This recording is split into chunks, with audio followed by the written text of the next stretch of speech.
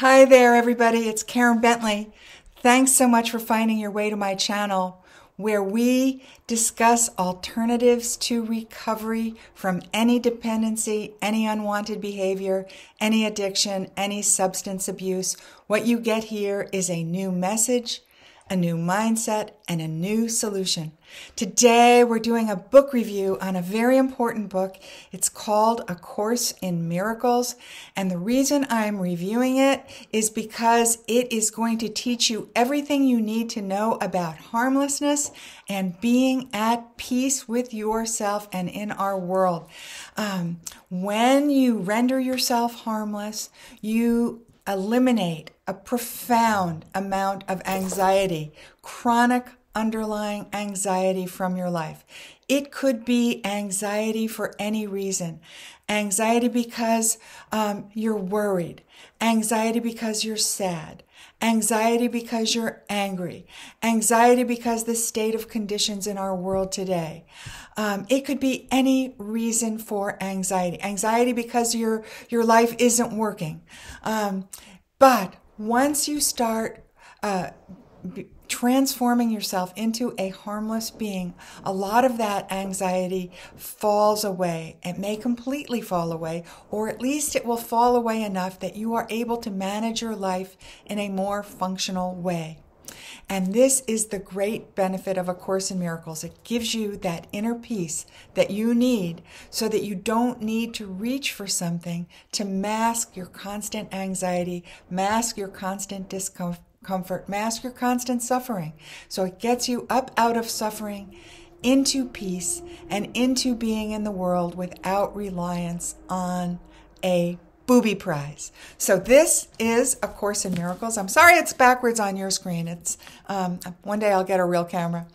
It's A Course in Miracles. It's actually 3 books in one. There's what's called a text. It's very long, like 360 some pages. There's a workbook which offers a lesson a day for a year.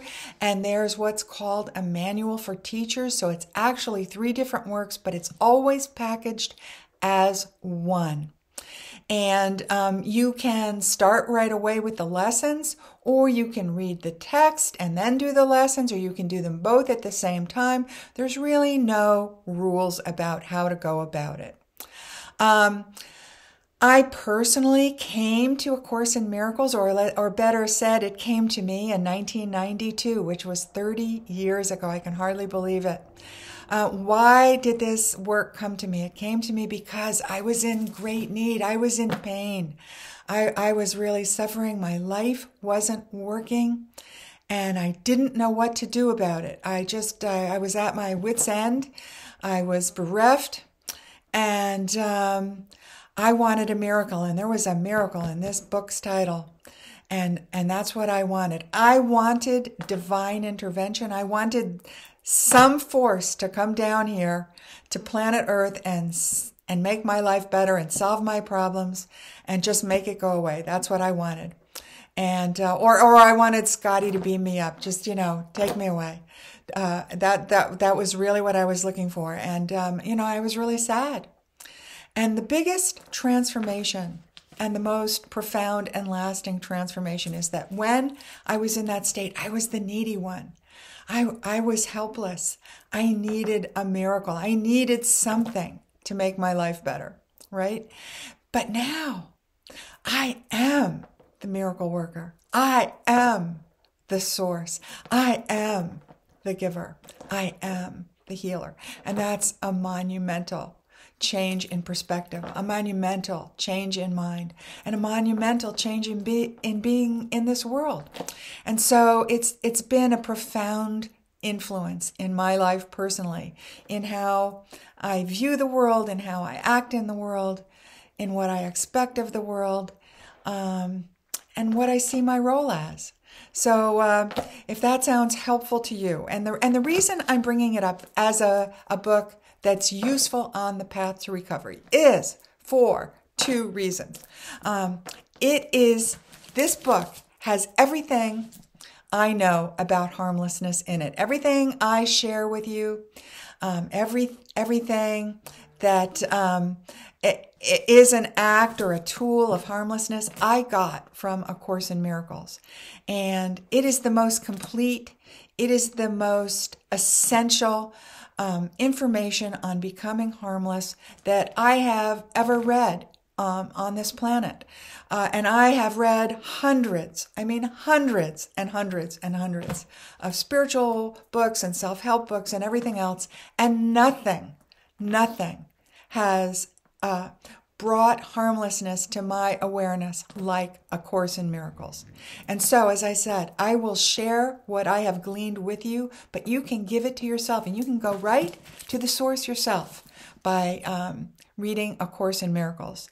And so that's really essential. And why does harmlessness work for somebody with a dependency or a problem, a major life problem to solve? Because when you start becoming harmless to yourself and to others and to our world, you stop being so fearful. You stop scaring yourself. Other people stop being scared of you. I mean, that's a big boost. And all the anxiety, the chronic tension that you carry around with yourself starts to dissolve. So I don't know why you're personally tense. Maybe you're worried about the state of our world. Maybe you have bad guilt about something. Maybe you have bad anger. Maybe you've been done wrong. Maybe it's something else. I don't know why you personally have tension and discomfort and suffering in your life. But whatever it is, the path of harmlessness, I promise you, is going to help you to relieve it, to diffuse it, to give you new tools for navigating your way through our world, and for not being so constantly upset by everything. That is what harmlessness is going to do for you, and that is why I am recommending this book today. So let me explain a little bit about the mechanics of it. As I already mentioned, it's 3 books in one: a text, a workbook, and a manual for teachers. And this is most likely the version you're going to get. It is the most edited version. There's 4 major versions, and in my opinion, it doesn't matter which version you get. Whatever lands in your hands is the right version for you, but this is the one most likely to land in your hands because this is the one that has been the most published. So, if you're bopping around in a Goodwill store or a bookstore, that's the one you're probably going to see. There's another version. There's 3 other versions that might land in your hand. This is called the Sparkly Edition because it sparkles, or the Sparkle Edition. This one is called the Pearl Edition because there's pearls on the cover for Pearls of Wisdom. And this big fat one is called the Annotated Edition. And so those are the ones that are most common versions. And what's different is the editing. As a new person who's reading this work, you will not care about the editing. This is mostly important to people who are into the course, people who have taken it, and people who are interested in exploring it further. So if you're a new person, I wouldn't worry too much about the variations, but just to know that they exist and they're different due to editing and some terminologies that are used. But they're all going to do the same for you. They are all going to transform you, like me, from, they can take this wretch and make me an unwretch, and they can do the same for you. So it doesn't matter. The version doesn't matter. But you do need to know also that it's controversial for several reasons. The first reason is it's a tremendously long book. So here you go. It's not beach reading. So you're not going to just, read it in a weekend and get it. It is going to be a very long reading experience. At most, if you're a really ambitious person, maybe you can get through a chapter a day, but probably not. Probably 3 or 4 pages a day is all you'll be able to muster. So it's a very long-term immersion into this thinking and way of seeing the world and being in the world. And that's really important, that you just stick with it for a really long time so that it starts to rub off on you. The other thing that's really important is that when you have to read slowly, you are actually going through a creative process, particularly this book. You know, it's not written in, easy marketing reading, easy copywriting. You have to actually think about what it's telling you. What do these words mean? And that thinking is an act of creation. And when you are acting in a creative way, you are aligned with creation. And it's a naturally uplifting process. So, in my opinion, because of the aspect of creativity, it's very important, I think, to do it on your own, to go through the exercise of figuring it out on your own, whether you get every sentence right or not. You are having a creative experience, and that creativity is enormously helpful because it is an aligning experience and because it enhances your perception. In the end, it doesn't matter if you know what every sentence means perfectly. What matters is that you recognize you have love in your heart and you recognize that others have love in their heart too. That's what's important, and that's what's going to come to you. And getting each sentence exactly right, maybe that's going to be interesting to you, but if you're struggling with that, it's in the end, it's not all that important. In my opinion, this is just my opinion as an interpreter and practitioner. That said, there are study groups, there are books, there are thought leaders on YouTube. And, if you feel that you need someone to coach you through it, that resource will be available to you. But if you can do it on your own, that would be my recommendation. So the first thing is that it's a long process and it's a thought-engaging process. And it's intended to be that way. The second thing that's controversial is that this is a channeled work. It was channeled by a woman named Helen Schuckman. Helen was born, I think, 1909. She died in 1981. She was born into a non-practicing, non-devout Jewish family. She had a housekeeper who was devoutly Christian, however, and she was introduced to Christianity through her and eventually went to Lourdes and had a kind of mystical experience there. And she later claimed she was an atheist in later life. She was a very educated woman. She had a PhD and she worked as a clinical and research psychologist at the Columbia Presbyterian Medical University in New York City. So she had a very big job. She had status, she had reputation.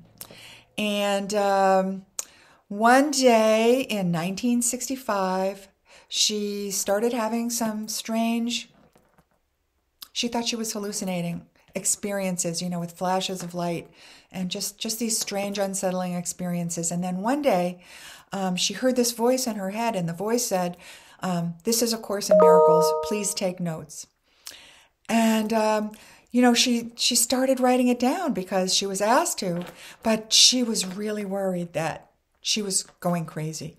And this concerned her because she worked in a field where she was counseling and advising people who were having mental difficulties and emotional difficulties. And so she was really worried, and she went to her colleague, Bill Thetford, and she shared her secret with him that, she was hearing this voice and she thought she was crazy, and what should she do? And her colleague, Bill, said, well, take notes, do what it says, and let's read them, and we'll figure it out together. And which was a tremendously loving thing to do, even though they had a very contentious relationship prior to that. And so that sort of formed the ritual where she would go home and take notes, and then the next day she would read them to Bill, and he would type them up, and they would try to figure out what's going on here. And that continued for 7 years. Until 1972, when the voice stopped. And it took until 1976 for the work to be published. During that time, from 1972 to 1976, it was distributed on copier machines and on mimeographs, and this is why there isn't a strong copyright in effect on this work, because it had been distributed so openly prior to its publication in 1976, which I think is just monumentally important, so that it is a work for everybody, that everybody can access and know about and be influenced by. So it's very long. It's not beach reading. It's a channeled work. The channeling was a very different kind of channeling. So in the 1970s, a channeled work was really different, new, radical, revolutionary. Now, in the 2020s, it's not so new. It's not so radical. Everybody's got, there's lots of channeled works out there. And in fact, many people now know how to channel. I mean, even I know how to channel, but my channeling is very different from the channeling that Helen Schuckman experienced. My channeling, I have to put myself into a meditative state, and I have to get really relaxed and open, and I usually have to ask a question, and then I have to wait for the answer to come to me, and sometimes it doesn't come right away, and on and on and on. So I kind of, because I am not as experienced as some people, I kind of have to pull it out of myself sometimes.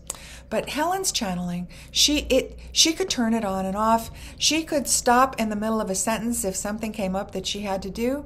And when she was able to go back to her channeling, it just picked up right where it left off. It was a clear voice that she heard in her mind. And she took it down verbatim. So that was her kind of channeling. And of course, the next controversial aspect of this work is, who is doing the channeling? Who is it? When I started with the course, I didn't start with the lessons because, I wanted a miracle, but I didn't want it to be too kooky. I wanted a real miracle. So I started reading the text before I put any of those lessons in my brain. And, I'm reading and I'm like, who's giving me this message? You start being really curious, because why? It's just a holy, loving message. I mean, it's so loving that it's not of this earth. It is not of, no earthling could give you this message. It was coming from some other source. And as you go along, it becomes very clear that it's Jesus. And I remember the first time I realized that, and I was like, oh my God, how am I so fortunate to have this message fall in my lap? That's what I thought it was my great good fortune that I had this amazing work fall into my hands that I could access on my nightstand every night. So I thought it was an amazing experience. And I didn't doubt for a minute that the source of the channeling was Jesus. And Helen didn't doubt for a minute that it was Jesus. And most people who get through A Course in Miracles, who've managed to get through it, don't have any doubt that the source is Jesus. And in fact, on the Sparkly edition, it says Jesus. People refer to themselves sometimes as Course people. A Course in Miracles is also known by its acronym, ACIM, and it's also known just as the Course. So any of those terminologies will work on a Google search for you, and you'll find the right information. The next thing that's controversial is that Jesus uses Christian terms. So Father, Sonship, Holy Spirit, terms that are familiar to Christians and Jews. But he uses them in different ways. So, for example, we are all the Son of God, and there is no gender in A Course in Miracles. If I was talking to a Course person, I might call that person brother, whether they were a male gendered person or a female gendered person or anything in between on that continuum. I might say brother to students in a workshop I'm teaching. I might say sister, just because I don't expect them to recognize that the course is a genderless work. Gender being something we have here on earth as earthlings, some differentiation that's an earthly differentiation and not a divine one. But some people are bothered by that. Another differentiation is in ideas that are taught in Christianity. Oh, darn. Another one is the ideas that are taught in Christianity, such as the Last Judgment. If you were raised in a Christian church or even in a Jewish temple, you might think that the Last Judgment is God's review of your life, and God casts judgment on your earthly performance. But in A Course in Miracles, the Last Judgment is a happy occasion because it's the last time you judge yourself or another. So that, I love those reinterpretations, and there's many. That's just one to give you a clue. So that is another difference. And I really have found it to be a something that has stayed with me. It is in my DNA. I took the course. I've read the text many times. I tried to take the lessons more than once, but it didn't work for me. I just wasn't excited about them, but many people will just repeat the lessons over and over. I don't find the need to, although they are still with me. One of the lessons is, I am the light of the world. That is my only function. That is why I'm here. That is often the starting point for my daily meditation. I might just start the day with that thought. It's such a beautiful thought. It's such a directive thought. It's just, if I'm distressed over something, I can put that thought in my head and think about that instead of the thing that's troubling me. So the course is constantly with me. It will always be with me. It is one of the most profound influences in my life. And it can be that way for you too. But as I say, it's not for everyone. If you're not up for reading, non-beach reading, it might not be for you. And if you're not up for thinking a whole lot, it might not be for you either. But if you are, kick it around. See, you can probably get a free copy in your library. You can probably get a cheap copy in Goodwill. You can probably, if you search around on the internet, there are many organizations who offer free copies. I'm disappointed often when I go into bookstores that don't have A Course in Miracles on their shelves. I just think it's tragedy that they don't.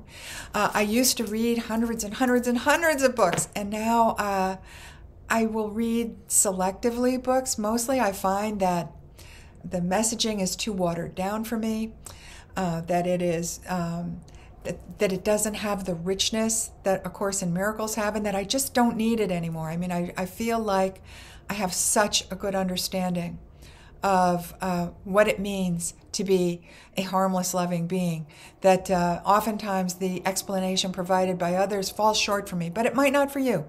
So, but this is the kind of impact, lasting impact it's had on me. I expect that I will go to my grave as a Course person, but mostly I am a follower very independently. One thing that's radically different from A Course in Miracles from other, any belief in God is technically a religion, but A Course in Miracles is a belief without organized religion, shall we say. So there's no church, there's no structure you have to go to, there's no service you have to attend, there's no leader, although there are thought leaders who have emerged. You don't have to follow them to get the Course or to take the Course or to live the Course. All you need is your inner teacher and your own willingness. But you can access them, they're available if you want them. There's no rituals other than a meditation practice. And there is no rules that you have to follow. And there's no symbols that are Course symbols. There are no outfits that you have to wear, for lack of a better word. There's no, no garb that is appropriate for a course person. And so it's really quite a formless experience, which I enjoy. And you may too. And it's going to do this magic on you and morph you into this harmless miracle worker. And hey, check it out. You might like it. Come back, come back. I put out a new video every week. This was my review of A Course in Miracles. Bye for now.